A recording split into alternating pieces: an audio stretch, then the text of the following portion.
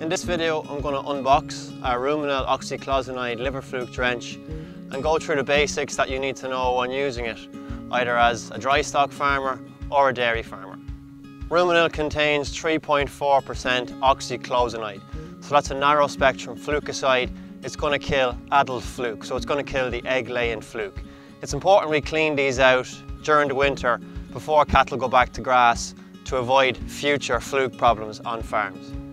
Oxyclozanide products like Rumenil have very unique dose rates in that they have a maximum limit above which you don't go over regardless of the animal's weight. So with Rumenil, we dose at a rate of 3 ml per 10 kilos up to a maximum of 105 ml. That'll be a 350 kilo animal.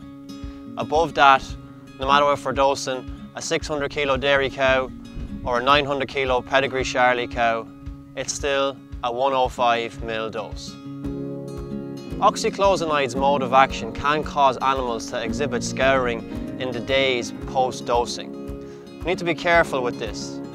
Try and avoid stressed animals or animals that are coming up to stressful times, and make sure that water is available in the days post-dosing so that the animal doesn't become dehydrated.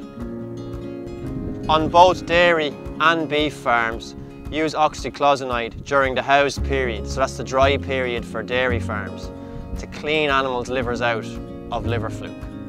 So a typical strategy on a dry stock farm might look like animals getting a drench with Rumenil about 10 weeks after they've gone into the house, and that will ensure that we've allowed all fluke in the liver to mature so that the Rumenil will take them out.